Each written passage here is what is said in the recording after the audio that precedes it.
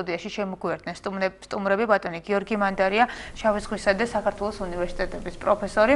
მოგესალმებით ბატონ გიორგი, ასევე გიორგი სხირტლაძე და გიორგი კლდიაშვილი იმყოფებიან ჩვენთან. ესენი გახლავენ ოლიმპიადის მონაწილეები და საერთაშორისო აღიარებაც კი მოიპოვეს.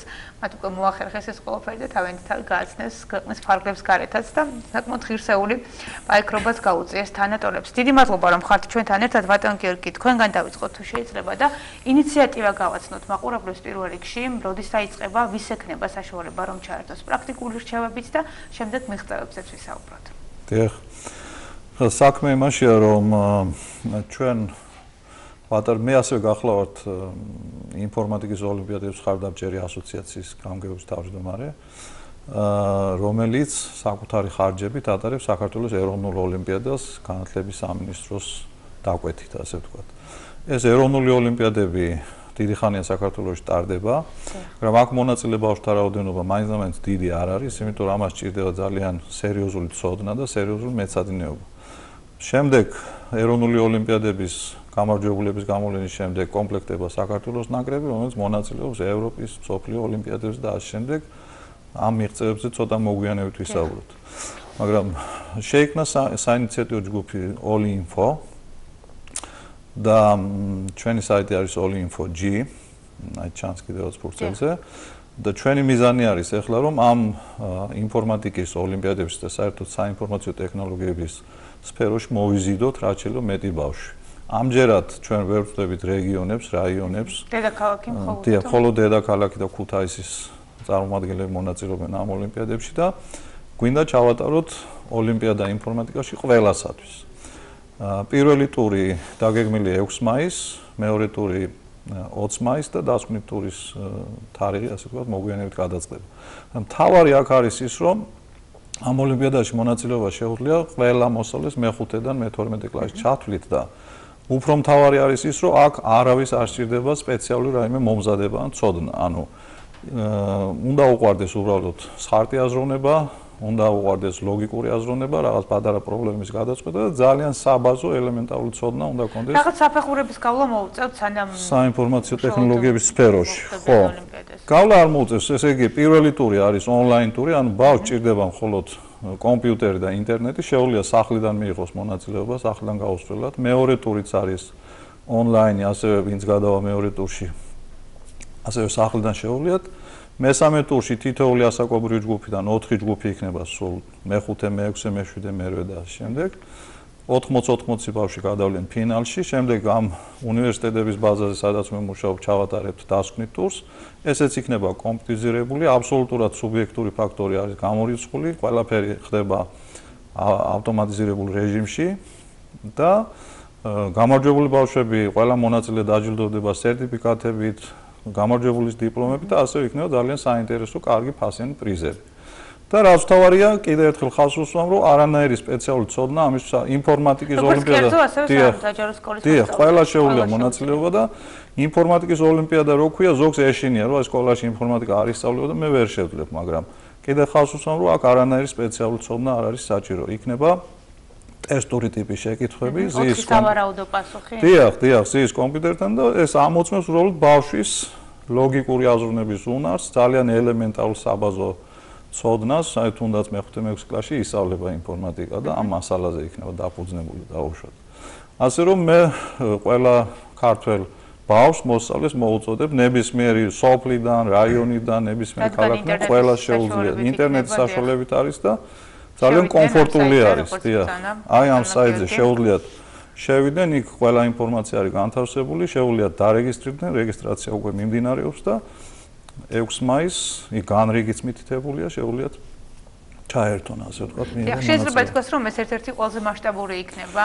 დიახ, ჩვენი მიზანი სწორედ ეს არის, რომ ეს იყოს მასშტაბური და ერთ-ერთი მთავარი მიზანია სწორედ რეგიონებში და რაიონებში ნიჭიერი ბავშვები, ამ სფეროთი დაინტერესებული ბავშვები ჩავრთოთ ამ საქმეში და მერე ვინც, თქვათ, მიიღო მონაწილეობა, გაიმარჯვა, დაიმსახურა დიპლომი, მაგრამ ისინი ვინც გამოიჩენენ განსაკუთრებულ მიდრეკილებას, სურვილს და ამ შემდეგ ჩვენ მერე ვიღებთ ვალდებულებას, რომ ამ ბავშვებს მივხედავთ, ყურადღებას მივაქცევთ, დავინტერესდებით მათით, გარკვეულ კერებში მოვიზიდავთ რომ ცოდნა უფრო გაიღმონ და მე აი ამ ეროვნულ ოლიმპიადებში მიიღონ მონაწილეობა და იგივე საერთაშორისო დონეზე გავიდნენ და ასე შემდეგ. იმიტომ რომ ეს არის ძალიან პერსპექტიული მიმართულება და რეგიონებშიც არის ძალიან ბევრი ნიჭიერი ბავშვი, რომელიც გვინდა აღმოვაჩინოთ. კეთილი, აი ნაკრების წევრები ყავს სტუდიაში და საინტერესოა ის მიღწევები, ის სიახლეები, რომელიც აქვს აღნიშნულ ნაკრებს საერთაშორისო ასპარეზზე.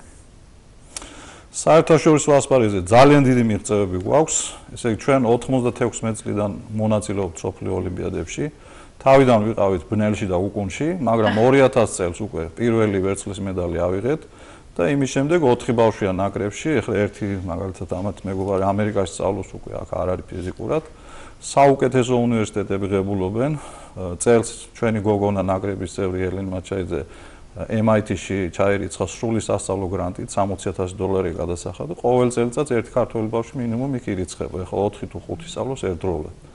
ამ უნივერსიტეტ დამთავრებულები სიამოვნებით იყვანენ Facebook-ში, Google-ში, Quora-ში, Dropbox-ში და მუშაობენ კიდევაც ახლა. აი წელსაც დაამთავრა ექცონ ნეტაბიძე, რომელიც Quora-ში დაიწყო მუშაობა, გოგონამ დაამთავრა შარშან მარიკობეში, რომელიც Google-ში მუშაობს და ასე შემდეგ. და რაც შეეხება მიღწევებს, არც ერთ წელიწადს 4 ბავშვთან 2 მედლის გარეშე ავბრუნდებით. ხან 4-საც ვიღებთ. აი შარშან მაგალითად ჩვენ 2 წელია ჩავერთვეთ ცენტრალური ევროპის ოლიმპიადებში. ეხლა სექტემბერში პირველი ოლიმპიადა დარდება სრულიად ევროპის პატარებში 15 წლამდე ასაკის ბავშვებში და იქ გვინდა უკვე შევქმენით დავადგინეთ პატარების ნაკრები ახლა ხანს. შარშან მივიღეთ ცენტრალური ევროპის ოლიმპიადაში მონაწილეობა, რომელიც მსოფლიო ოლიმპიადის დონი თუ არ აჭარბებს არ ჩამოვარდება.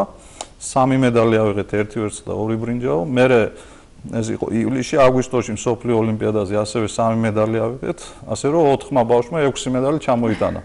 და თანაც არც ერთი ამ 4-დან მედლის გარეშე არ დარჩენილა. ნუ აი ამ ორმა მაგალითად ორივეზე აიღო. გიორგიმ ევროპაზე ვერცხლი აიღო, მსოფლიოზე ბრინჯაო, მეორე გიორგიმ პირიქით ევროპაზე ბრინჯაო, მსოფლიოზე ვერცხლი. და აი ამ ახალი ბავშვების ჩართვის ერთ-ერთი მთავარი მიზანია ზუსტად რომ ესე მე განსაკუთრებით მიდრეკილებებისაც ექნება ჩავრთოთ ამ საქმეში და გავიყვანოთ სოფლიო ასპარეზზე. თუ არა და ისედაც თუ ნაკრებში მაინც და მაინც ვერ მოხვდებიან და ისედაც დიდ ცოდნას მიიღებენ, ამ სფეროთი დაინტერესდებიან და თუნდაც კარგი IT სპეციალისტები დადგებიან მე, რაც ძალიან პერსპექტიულია. რა თქმა უნდა, საინტერესოა აი ნაკრების წევრები რას გვეტყვიან, უშუალოდ მომზადება როგორია ხოლმე თქვათ. რას გავალდებულებთ ნაკრების წევრობა და თქვენ რას გვეტყვით იმ წარმატებების შესახებ, რთული იყო თუ არა, როგორი გამოწვევების წინაშე დგახართ და თუ როცა საკურდებით თქვენს თანატოლებს, სხვა ქვეყნის წარმომადგენლებს, როგორია ხოლმე ჩვენი მომზადება? თქვენი გადასახედიდან გასაგებია რომ ძალიან ბევრი მეტრით ბრუნდებით, რაც ძალიან სასიხარულოა. მოგესალმებით, პირველ რიგში მადლობა დაბადიჟებისთვის. მადლობა. საერთაშორისო ოლიმპიადაზე წელს უკვე მე-13 მივიღე მონაწილეობა. ძალიან დიდი ხანია ვარ ჩართული საოლიმპიადო სფეროში. მომზადება ჩვენ ნაკრებს ესეთი გვაქვს, რომ ერთი თვე ნაკრები როცა აირჩევა, შემდეგ დაახლოებით ერთი თვე გვაქვს თბილისში მეცადინეობები, მთელი დღე და შემდეგ უშუალოდ სოფლიო ოლიმპიადაზე გამგზავრების წინ. რა სახის მეცადინეობებზე გერგე, უფრო რომ თქვათ მაყურებლისთვის რომ უფრო მეტად გასაგები იყოს, ამიტომ გეკითხები რა. ამ მეცადინეობებს გვიტარებენ შარშანდელი ან გასული ოლიმპიადების ოლიმპიადაში მონაწილე მოსწავლეები, რომლებიც წარმატებული იყვნენ ამ ოლიმპიადებზე და ისინი გვიხსნიან დაახლოებით ისეთი ტიპის ამოცანებს, როგორც შეიძლება მოვიდეს თვითონ უშუალოდ ოლიმპიადაზე. თვითონ სხვა ქვეყნის მომზადებებს ჩვენ ეს ერთი თვე გვიტარდება თბილისში და შემდეგ ერთი კვირა გვიტარდება ეს მეცადინეობები უკვე ბაკურიანში, ცოტა უფრო გრილ გარემოში, ასე ვთქვათ. ოლიმპიადის წინ დასასვენებლად. განჭვრთვისთვის. ოლიმპიადაზე, ოლიმპიადა კი სხვა ქვეყნის მონაწილეები, რა თქმა უნდა, კონკურენტები არიან ჩვენთვის, მაგრამ რა თქმა უნდა, ვიცნობთ ერთმანეთს და მეგობროთ და ეკითხებით ხოლმე ერთმანეთს, ვინ როგორ ვემზადებით, იმიტომ რომ გვაინტერესებს, როგორ შეიძლება მათ ვევაჯობოთ და უმეტესობა სხვა ქვეყნებში მომზადება ტარდება უკვე წლის დასაწყისიდან. დაახლოებით წელიწადში 3-4 ჯერ უტარდებათ ხოლმე, დაახლოებით ასე ერთთვიანი შეკრებები, ჩვენ მხოლოდ ერთი თვე გვაქვს, მაგრამ ისინი უფრო ინტენსიურად ემზადებიან ამაში. თანაც იქ აი ოლიმპიადის პირველ ეტაპზე იქ დაახლოებით 2000-მდე ბავშვი იღებს უკვე მონაწილეობას და ჩვენთან დაახლოებით ეს რიცხვი 10-ჯერ ნაკლები არის და ამიტომ არის საჭირო რომ უფრო პატარა ბავშვებში უფრო გაჩნდეს ინტერესი ოლიმპიადაში მონაწილეობის. აი, თუნდაც ეს ჩვენი გადაცემას დაეხმარება და უფრო მეტს გაუჩნდება სურვილი რომ ჩაერთოს ოლიმპიადაში. საინტერესოა, თქვენს რამდენი ხანია რაც მონაწილეობთ და გარდა იმისა, რომ უნდა კონდეს ცოდნა, ასევე იყოს ფორმაში და გაიაროს ეს მომზადების სხვადასხვა კურსი, კიდევ რა უნარები ჭირდება იმისათვის, რომ აი ოლიმპიადაზე უკვე ასახელოს საკუთარი ქვეყანა. თქვენი გამოცდილებიდან რა თქმა უნდა. მოგესალმებით, უკვე მესამე წელია ფაქტობრივად რაც საერთაშორისო ოლიმპიადებში ვიღებ მონაწილეობას. წელს ავიღე ვერცხლის медаლი, პირველ წელს როდესაც გავედი, ავიღე ბრინჯაოს медаლი და ეს ოლიმპიადები, რა თქმა უნდა, მოითხოვს ძალიან ბევრ ცოდნას საერთაშორისო ოლიმპიადები და ასევე ალგორითმულ უნარჩვევებს. და იმის გამო რომ ალგორითმულ უნარჩვევების გარდა მოითხოვს ცოდნას, შესაბამისად, შედარებით ნაკლები ბავშვი მონაწილეობს ამ ოლიმპიადებში, თუნდაც საქართველოში, იგი მათემატიკის ან სხვა ფიზიკის თუნდაც ქიმიის ოლიმპიადებთან შედარებით, სხვა ზოგადად კი ინფორმატიკის სფეროში შედარებით ნაკლები ბავშვი მონაწილეობს. ამიტომაც არის რომ ვთქვათ, ეს ოლინფო მისცემს საშუალებას ქართულ ბავშვებს რომ თავისი, ასე ვთქვათ, ნიჭი აღმოაჩინონ ამ ოლიმპიადაში და უფრო დაინტერესდნენ, რომ უკვე ამის შემდეგ უკვე მიიღონ ისონა და IT სპეციალისტებად ან შემდეგ უკვე საერთაშორისო ოლიმპიადებშიც მიიღონ მონაწილეობა. ამიტომ ვთვლი, რომ საკმაოდ კარგი საშუალება არის ქართველი ახალგაზრდებისთვის ეს ოლიმპიადა და ყველას მოუწოდებ რომ მიიღონ ამ ოლიმპიადაში მონაწილეობა. კეთილი, კიდევ ერთხელ მინდა ბატონ გიორგის ვთხოვა, რომ ვუთხრათ მაყურებლებს, ვინც ახლა შემოგვერდა, თუ რას მისცემს, რის საშუალებას მისცემს აღნიშნული ოლიმპიადა, შევახსენოთ ასევე ის ვებგვერდი, სადაც შეუძლიათ შევიდნენ, დეტალურად გაეცნონ ინფორმაციას და თუ არის რაიმე მნიშვნელოვანი პრაქტიკული რჩევა, შეგიძლიათ უთხრათ. დიახ, მოკლედ.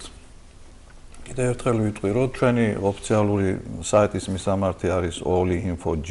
აი მგონი ჩანს ფურცელზე.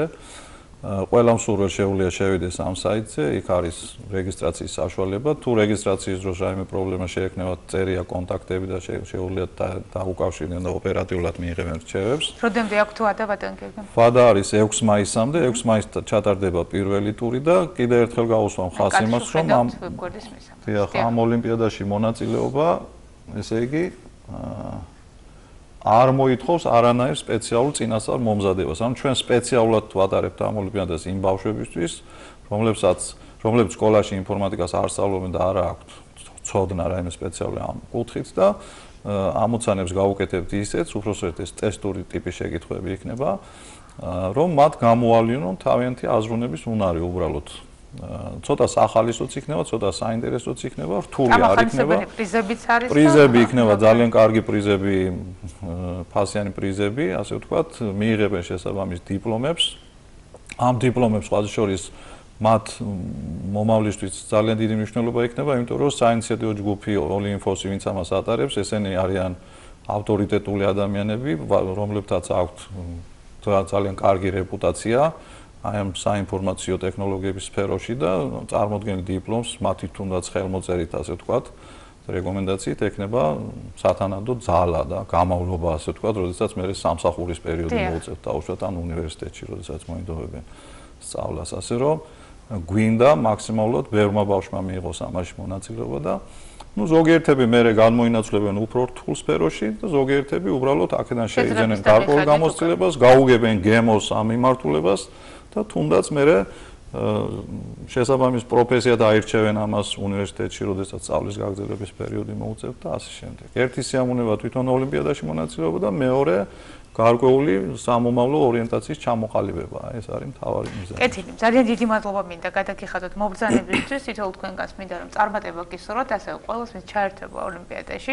კიდევ ერთხელ უთხრათ რომ olinfo.g-ზე შეუძლიათ შევიდნენ და ყველა დეტალური ინფორმაცია არის განთავსებული, ყოველი ბიჭი გაწერილია, როგორც გითხრა ჩვენმა სტუმარმა და თუ რაიმე ხარვეზი იქნება, შეგიძლიათ კონტაქტებში მიმართოთ კიდევაც და მაშინ რომ გამოსწორდება. დაგემშვიდობებით, მადლობა რომ ვიყავით ჩვენთან ერთად, დასრულებულია შუადღე. გემშვიდობებით, მადლობა რომ იყავით თქვენ ჩვენთან ერთად, მადლობა რომ ადევნებთ თვალყურს შუადღეს ერთსულ უნებაზე, მშვიდობიან საღამოს გისურვებთ, ნახვამდის.